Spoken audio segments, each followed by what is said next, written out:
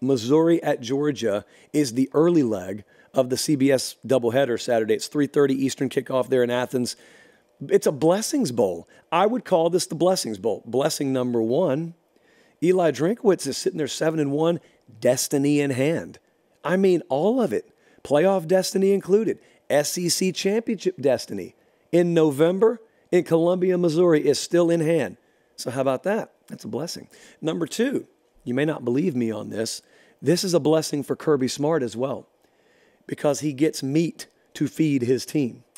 Now, there's a misnomer out there that coaches want the easiest path possible to, whatever their end goal is. No, competitors don't think that way, actually. They love the challenge. They love it and embrace it. And Kirby Smart can, all he wants to, sit there at media days and say, we're going to play this season out regardless. It doesn't matter who's on the opponent or on the schedule. It has mattered the whole time. He's been livid about it. He hated how soft their schedule looked. He just never admitted it to you. I'm admitting it for him. Doesn't matter now. It's not so soft anymore. Immunity. You had Kentucky top 20 when they came in there. You hung half 100 on them, coincidentally. You had Florida last week, and that began a stretch of Florida, and then Missouri, Ole Miss, Tennessee, all top 20, and it just didn't look like that was going to be the case preseason. So don't judge a schedule, at least in Penn, in August. That's the first lesson. And it's a blessing for Kirby Smart because you get the best out of your organization. Maybe not you. I don't think Kirby Smart needs a ranked opponent to get up, but he also knows not everyone's wired exactly like him. And so it helps.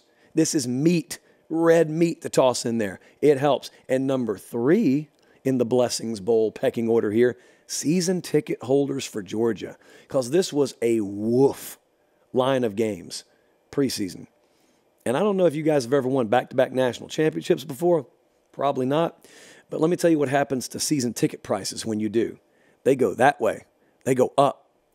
And if you're asking me to shell out that kind of dough for UT Martin, Ball State, UAB, Kentucky, Vandy, Missouri, Ole Miss, not all those games were even at home, by the way, I'm going to say, are you serious? And then they're going to say, yeah, if you get out of line, though, you miss out for the rest of eternity. And so you just shell out the money, but you hate it. Well, now all of a sudden, you got ranked matchups, multiple, that we didn't know were possible. So it's a Blessings Bowl, but I'll tell you what it could be also. It could be a chaos moment in the SEC East. Because I don't know if you realize this, but Missouri could win this game. I don't know if anyone's told anyone. FanDuel current number there, Georgia minus 15.5, not 50.5. So it may be unlikely, but it's possible. And if that were to happen, and Missouri led this game by 10 with 9 minutes to go in regulation last year, if that were to happen, I cannot, in strong enough terms, state how chaotic the world would become. Because Missouri would then be in the driver's seat to go to Atlanta because of what happened one afternoon. They would have, Jesse, what's their remaining schedule, did you tell me? Then they got Florida left. They've got, I think, Tennessee left. So we'll look at their schedule in a second. Probably should have run that by you. They've got Tennessee, Florida, and Arkansas left. They would be in the driver's seat. And remember, Georgia would need them to lose another game. They do have one conference loss, but they'd have the tiebreaker at that point. So anyway, it would be very interesting because Georgia would still have a trip to Neyland Stadium on their hands as well. Oh, by the way, this would be interesting for Tennessee as well. So a lot rides on this. If you want chaos, root for Missouri. I will tell you this, it's going to be an uphill battle for Missouri. And when we have big point spreads, we like to ask, how would the upset happen on this show? So number one, got three things Missouri needs to do. Number one, you would need to invert your defensive profile. You're 27th against the run and 63rd against the pass right now, and you are catching one of the hottest quarterbacks in the country. Now, I think that goes hand in hand with what number two is. And to me, you've also got to invert your turnover tendencies. So history in this particular spot sometimes says when you got a first-year starter at quarterback who's really heating up, there's just one total egg that's coming because there's overconfidence that creeps in the room, and he starts seeing windows that are maybe a little bit bigger than they actually are, and you have a turnover game, and it's actually his premium confidence that is being used against him if you dial up the right defensive game plan. That's what history generically says could happen here. But here's the problem. Georgia doesn't do it. They just don't turn the ball over, and it's not by accident. It's not even a huge luck thing this year. Mike Bobo just puts his guys in really high percentage positions, and Carson Beck knows not to make catastrophic mistakes. So I'm not saying it couldn't happen, but they don't do it, and you're 107th in the country at forcing it. That's got to invert. Number 3, you've got to invert your third down profile. Missouri's offense is 60th in the country at third down conversion rate. Georgia's defense is the best in America at that. Georgia's offense is third best in America at that, and Missouri's defense is 62nd in America at that. So a lot of inversion has to happen. Kind of a meteorological term. It's what we're looking at in winter sometimes to ignite that wintry precipitation. We need some inversion.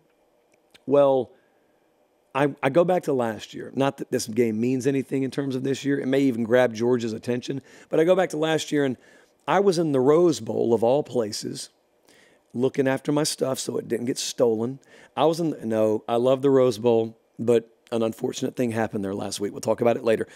I was in the Rose Bowl last year, and I was nice and warm because it was Southern California late in the year, and I'm watching on a side monitor. I'm watching Jenny Dell just shake and freeze, interviewing Kirby Smart after somehow they just pulled that game out. They were down 10 with 9 minutes to go.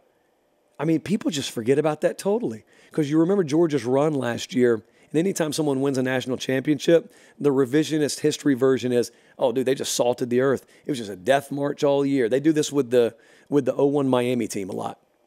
Well, that's not exactly how it happened last year. Missouri had them down 2 possessions late in the fourth quarter, but Georgia came back and won. And I remember thinking that day, who could have ever seen this? It makes no sense. Like, where did this come from? It's football. That's why, despite what this paper says, I'm going to insist they go ahead and play the game. And last year, Missouri had 6 scoring drives, and 5 of them were field goals. What if they just do that with Georgia? What if they just force field goals? It's no guarantee of anything. Georgia may shut you out, but it gives you a fighting chance. Let's take a look at what the model thinks. Colin, right now, FanDuel has Georgia minus 15.5. That total's in the mid-50s. I think 56.5 right now. The model leans Georgia, and it leans it pretty heavily, or them pretty heavily. I read everything I told you I think has to invert for Missouri. I just think it's a little too much. And I'm the guy, by the way, who picked Florida to cover last week. So it's not that I think Georgia's invincible or anything like that, but man, you got a tall task on your hands if you're going to go in there and outplay them, because I think that's what you got to do. You got to outplay Georgia.